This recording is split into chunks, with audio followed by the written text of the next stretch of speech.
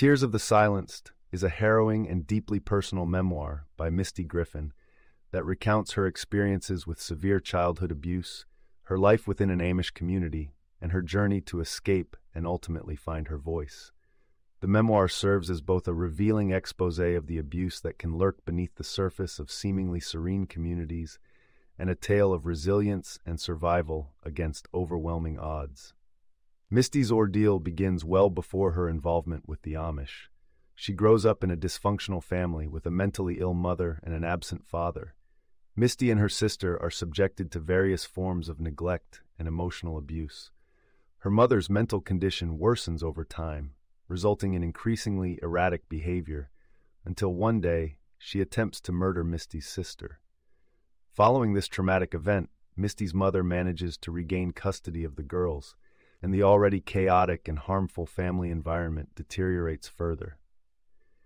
Seeking a way out, Misty's mother decides that they should join an Amish community, believing that the simple, pious lifestyle would bring them peace and stability. At 17, Misty and her sister are immersed in a strict Amish community in Minnesota, where they are to be adopted and must learn to live according to the Amish way of life, which is a stark contrast to their previous existence. Misty grapples with the demanding physical labor, the stringent religious practices, and the unfamiliar social customs. While the community is at first a refuge from their unsettling past, the silence and isolation of the Amish lifestyle create an environment where abuse can easily be hidden. Misty is expected to conform to the community's expectations and becomes an Amish schoolteacher. However, it isn't long before the dark side of this seemingly peaceful society surfaces. Misty becomes a victim of sexual abuse by a member of the community. When she attempts to report the abuse, she's met with dismissal and skepticism by the Amish church authorities. Her pleas are silenced.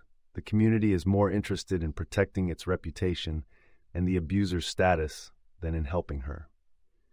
This response by the community is a devastating betrayal to Misty, who had hoped to find solace and protection among the Amish. Instead, she learns the painful lesson that abuse can occur anywhere, even in places where religious and moral rectitude are highly touted. The lack of support and the victim blaming she endures lead her to question the faith she had adopted and the community that she once believed would be her salvation. Misty faces immense pressure to retract her allegations, forgive her abuser, and move forward as if nothing happened. However, she realizes that she cannot acquiesce to the demands made by the church leaders. Her spirit, though battered by years of mistreatment, refuses to be broken. Despite the immense mental and emotional toll, Misty finds the courage to leave the Amish community. She makes this decision with little to no support, knowing that leaving would result in her being shunned, cutting off virtually all ties she had formed within the community.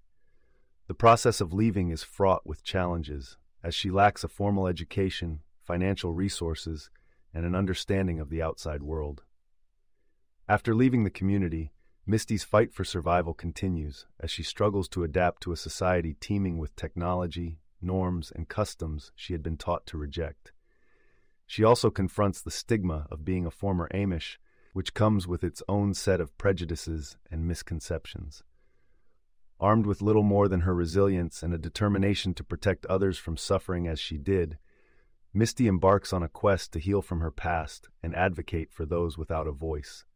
She encounters numerous obstacles, including post-traumatic stress disorder, PTSD, and the complexities of legal battles as she seeks justice against her abuser and the community that failed her. Over time, Misty learns to navigate the outside world, pursuing higher education and speaking out about her experiences. She makes it her mission to raise awareness about sexual abuse and the often unseen struggles that occur behind the closed doors of insular communities like the one she left. She aims to encourage other survivors to come forward and foster change that will protect future generations from enduring similar pain. Tears of the Silenced is more than just a recounting of Misty Griffin's own journey. It's an indictment of how communities can prioritize their image over the well-being of individuals, a critique of the insidious nature of abuse, and a call to action to support survivors. Throughout her narrative, Misty shed light on the systemic failures that allow perpetrators to remain unpunished and victims to be marginalized. Despite the darkness of her past, Misty's memoir concludes on a note of hope and redemption.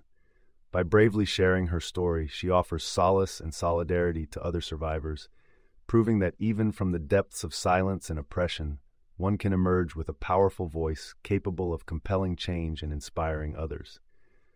Ultimately, Tears of the Silenced is a testament to the strength of the human spirit and the capacity to overcome even the most harrowing of circumstances. Misty Griffin's memoir serves as a poignant reminder that while the road to healing is long and fraught with difficulty, it can lead to empowerment and the opportunity to help others along the path to recovery. You can listen to the full audiobook for free by following the URL in the description.